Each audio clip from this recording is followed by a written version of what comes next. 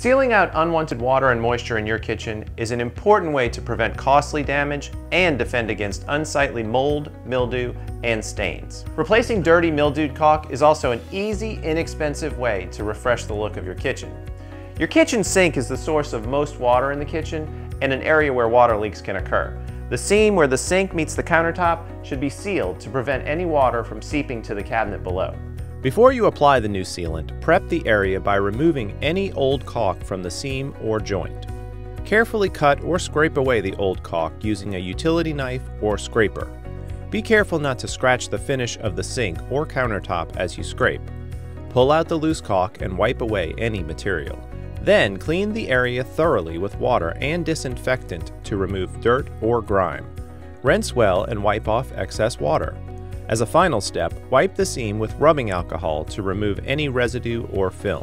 You want to make sure the area to be sealed is clean to ensure strong adhesion with the new sealant.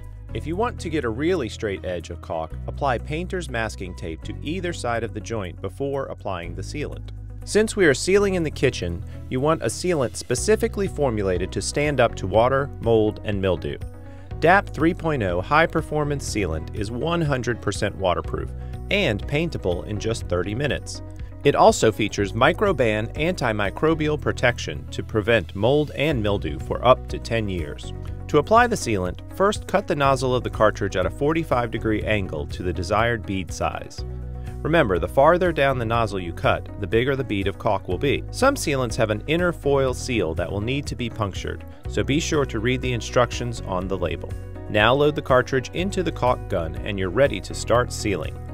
Hold the caulk gun at a 45-degree angle to the surface and gently squeeze the trigger with steady pressure to apply an even bead of sealant in the seam.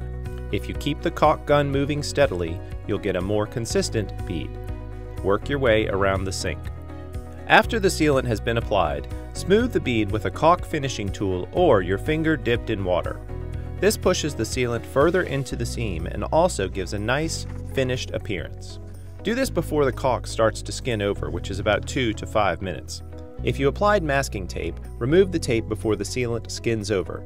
Just lift the edge up at a 45-degree angle and pull away from you. Let the sealant dry before exposing it to moisture. How much time is needed depends on the sealant that you use, so again, be sure to read the label.